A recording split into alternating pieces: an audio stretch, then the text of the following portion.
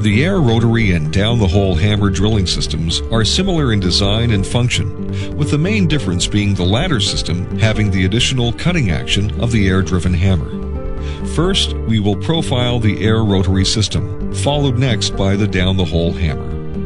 The air rotary drilling system is primarily designed for drilling in consolidated formations, offering good penetration rates and quick cuttings removal. This system usually consists of a truck-mounted drill and separate support vehicle which carries supplies required for the drilling process, such as water and welding equipment.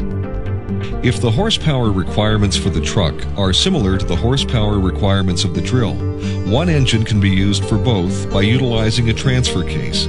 This rig's equipment includes an air compressor and both water and mud pumps to help facilitate the removal of cuttings, depending on the geology encountered.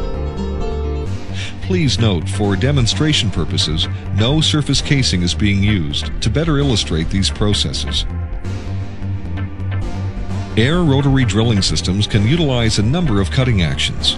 Rotary crush, rotary cut, or rotary percussion, shown here is rotary crush action. The flushing media used is dictated by the geology, and options include air alone, air and water combined, or with the addition of drilling foam and polymers to further enhance cutting removal. First, air alone.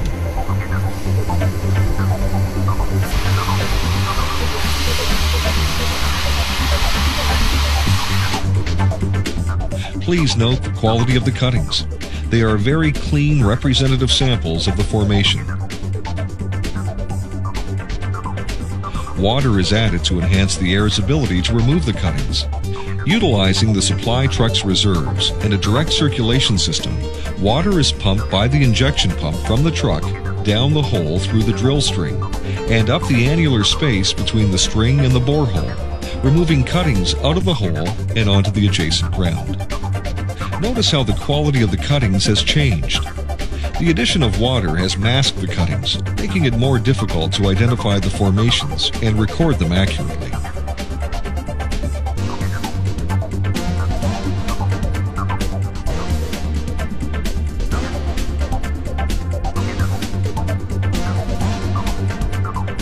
Drilling foam can be added to the water, which helps fill voids and suspend the cuttings in the annular space. Operators must mix carefully to ensure foaming action occurs down the borehole as opposed to in the mixing tank. Manufacturers' guidelines and recommendations must be followed closely to ensure optimum performance and safety when using these products. The foam fills the annular space, further enhancing the removal of the cuttings.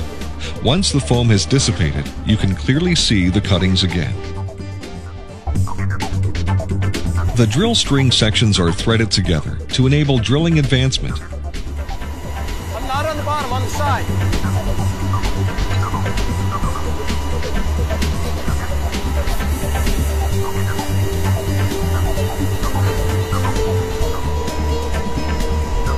Good. Good.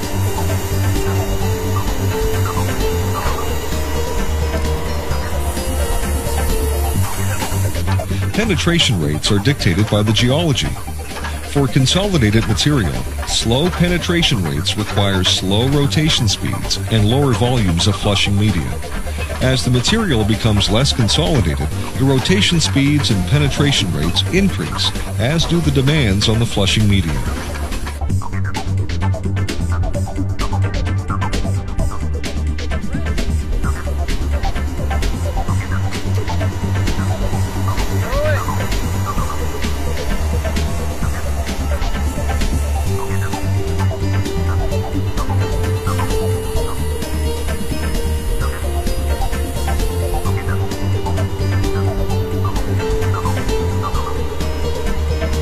The drill string is then tripped out of the borehole to facilitate casing installation.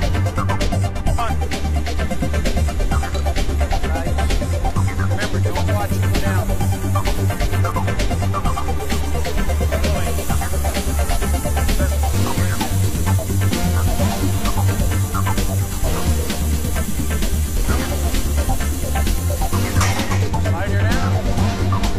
By utilizing a rib stabilizer on the drill string, the resulting borehole is smooth, straight, and true, best facilitating the grouting operations to follow.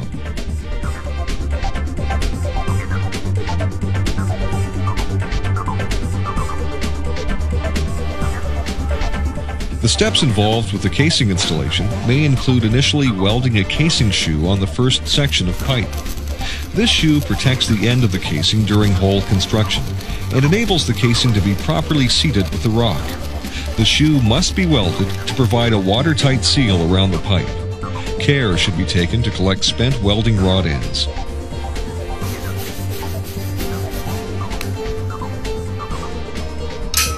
Additional sections of casing may require centralizers to be welded onto the casing to assist with uniform grout placement as per Regulation 903. A casing elevator is affixed to one end of the casing and is hoisted into the air and into position safely and securely.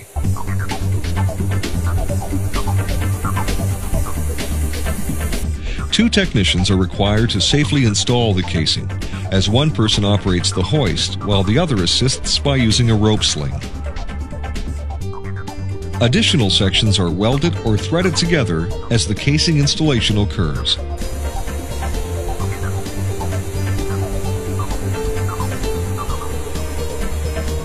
Grouting occurs to fill the annular space between the borehole and casing, as per best management practices and Regulation 903.